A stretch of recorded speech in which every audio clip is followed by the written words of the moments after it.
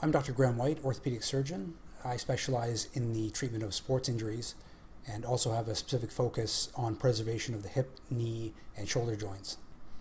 The primary goals of my clinical practice are to treat pain and restore function, often by repairing soft tissues around the hip, knee, and shoulder. With regard to the hip specifically, I treat a wide range of conditions, including femoroacetabular impingement, or FAI, labral injury and labral deficiency, as well as hypermobility disorders, and adolescent and adult hip dysplasia. Many conditions of the hip can be treated with minimally invasive hip arthroscopy, while some are better treated with more complex open procedures. I have a lot of personal and professional experience with athletic injuries, and so naturally I have a strong focus on the treatment of knee and shoulder conditions. Some examples would include ACL or other ligamentous injury to the knee, as well as injury to the meniscus.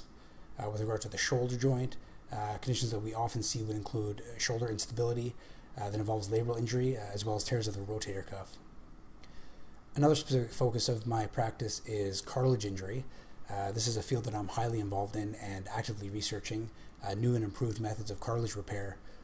Non-arthritic joint pain often involves cartilage injury, and there are a number of newer cell-based technologies that may be offered as treatment options when appropriate.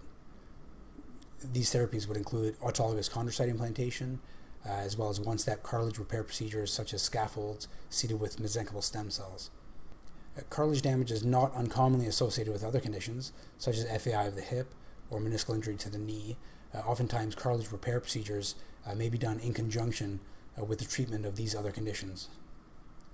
There are a number of injuries that can be successfully treated without an operation.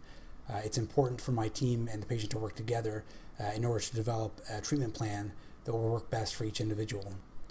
We aim to provide treatment options, both operative and non-operative, that will help patients get back to activities and sports they enjoy, from recreational to professional.